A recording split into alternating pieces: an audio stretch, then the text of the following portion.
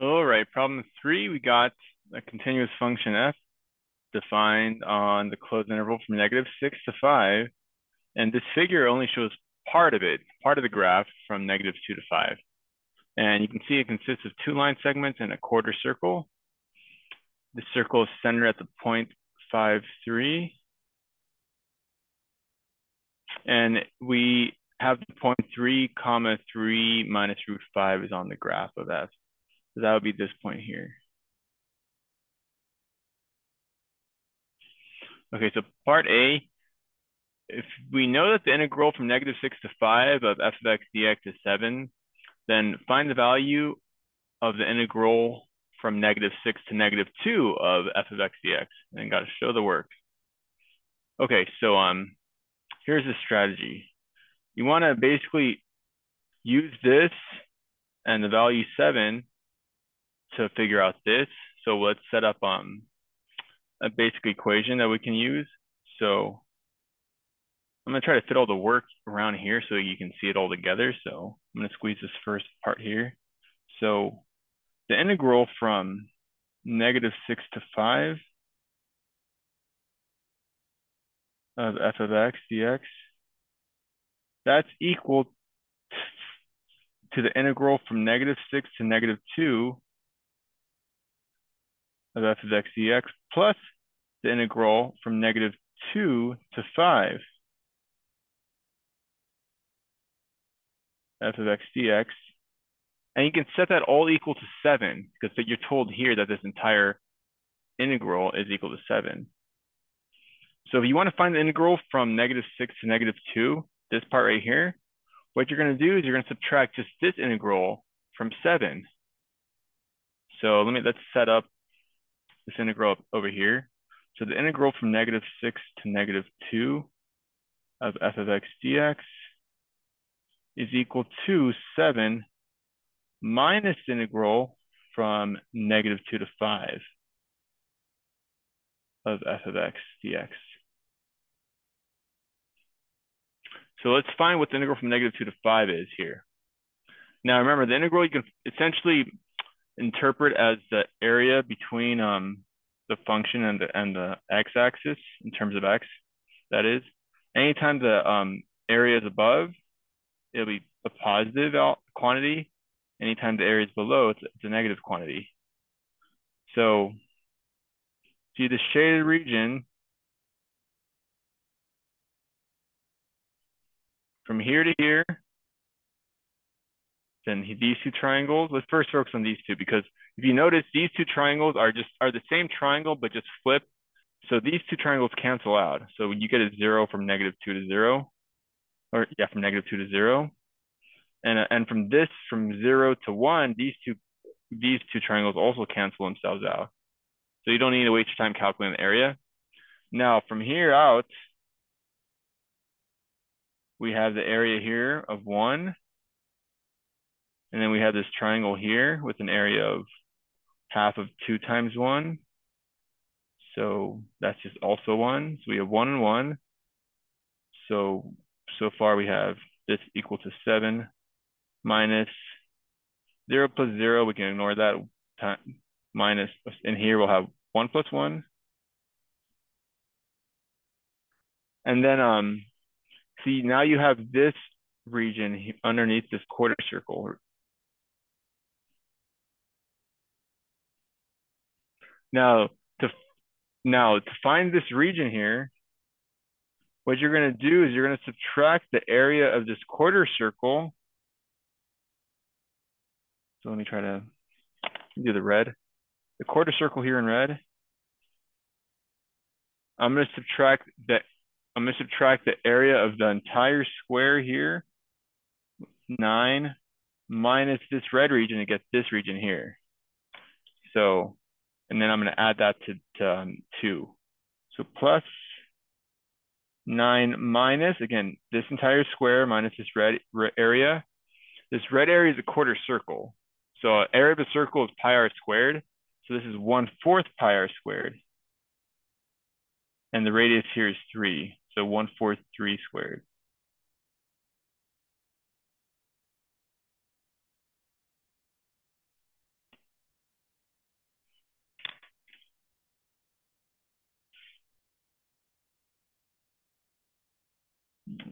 Should bleed out so far. Okay. Then it's really just simplifying this now. So we get 7, and be careful with the signs because this is where it gets a little tricky or annoying or tedious, I guess. So 9, so 2 plus a 9 minus a 9/4 pi.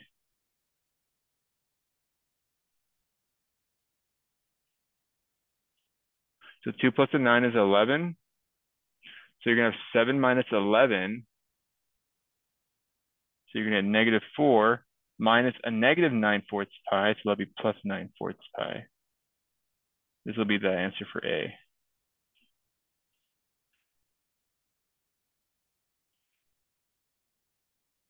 All right, B, evaluate the integral from 3 to 5 of 2f prime of x plus 4 dx. Okay, so here, what you're going to do is set up the proper integral. Well, of course, but you want to, the main thing is to recognize that f, the antiderivative of f prime of x is just f of x. So let's first just break this up. Let me actually now we don't need to waste time breaking up. Let's go with it. So we got the antiderivative of f prime of x is just f of x. So here we're gonna get 2 times f of x. Let's break this integral up. No, it's actually not breaking up. Plus the antiderivative of 4, so plus 4x. And we're just integrating from 3 to 5.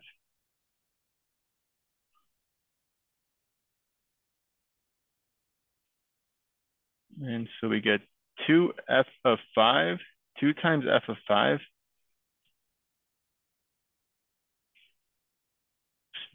F of 5, just look at the graph. That'll be 0.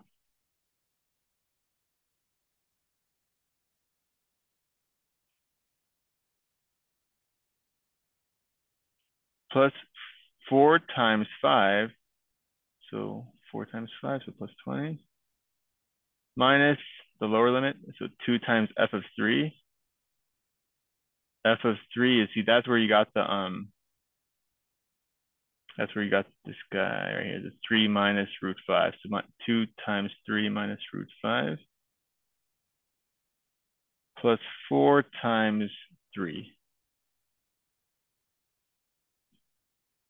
And again, we just gotta be careful we don't mess up on our algebra. Just taking it down here. This would be 0, 20 minus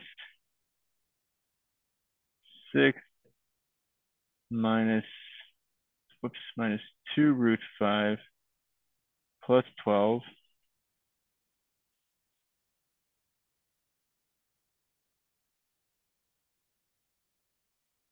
So you get a 18, 20 minus 18. So 20 minus, yeah, 20 minus 18, you get 2 minus 2 root 5. No, not minus. So let me, minus minus plus 2 root 5. Ooh, got that. 2 plus 2 root 5. Okay, and there you go. There's your answer for part B. For part C, the function g is given by g of x is equal to the integral from -2 to x of f of t dt. Find the absolute maximum of g on the interval from -2 to 5. Justify your answer. Okay, so first recognize that this involves the fundamental theorem of calculus part 2, where if you integrate this, or if you find this, or if you find the, sorry, you find the derivative of g, this undoes the integral, and this will just be f of x. So let's see, let's do, I'm gonna do part C down here. So g prime of x is simply equal to f of x.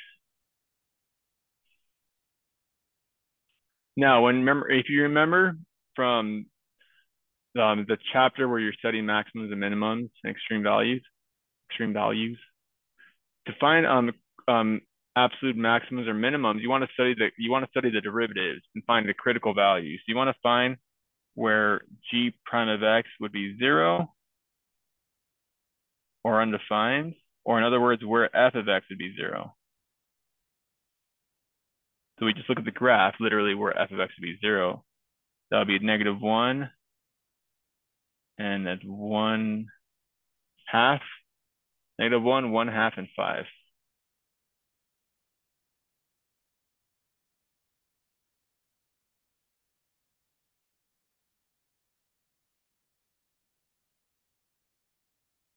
So these are possible critical values. Now, so you can simply just test these values out, plug them into g of x, see which one's the biggest, but also make sure you check the endpoints. So also use -2. So I would just make a table, put in, that's also, so again, let's throw in -2. Let's add this table here and find what g of x is for those values. So g of -1. So using, where am I going? Oh yeah, using this. So the area from -2 to -1. So g of -2 to -1 is just, again, this region right here. It's just that triangle, so that'll be 1/2. G of 1/2. So going from -2 to 1/2. So from -2 to 1/2, these cancel, remember? And then since you're gonna stop here, it would be the area of this triangle below the x-axis, and that would be 1/4 or -1/4 since it's below the x-axis. And then g of 5, again, g of 5 would be, let's write it out over here if you need the work. G of 5 is integral from -2 to 5 of f of t dt. And you can just find the area from here to here. And that, if you remember, that's the value you're subtracting from 7 in part A. So over here, if you remember, it was this part. This was c -2 to 5 was this whole thing. Or I'm sorry, this whole thing. So it'd be 11 minus 9 pi. 11 minus 9/4 pi. Can't really fit that, so let me 11 minus 9/4 pi. Whoops, there we go. 11 minus 9/4 pi. And then g of -2. Since you're going from -2 to -2, there's no area since the endpoints are the same. So this would just be 0. So your absolute maximum would be this. This would be your absolute maximum.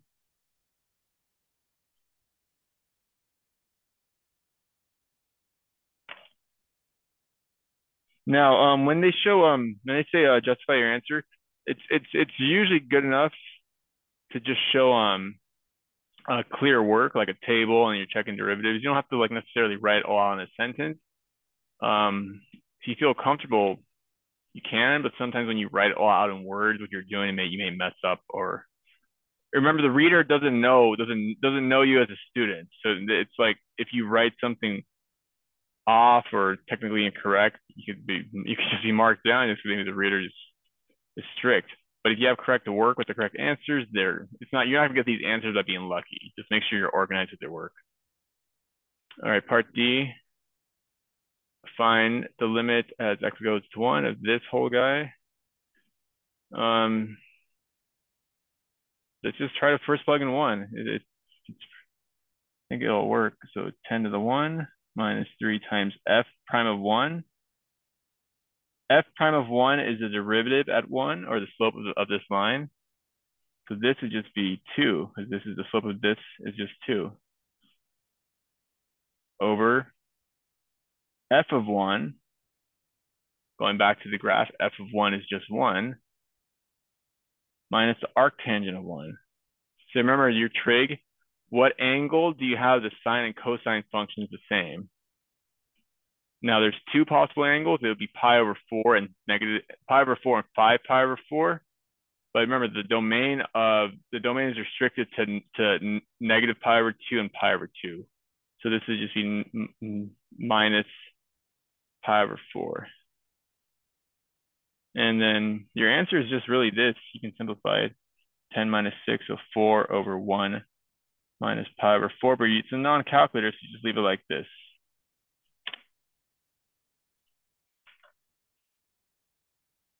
All right, so there you go. I hope that helps.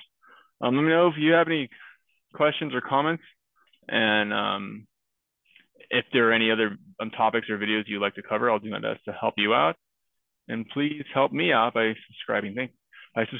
And again, give me feedback. Any feedback is usually appreciated.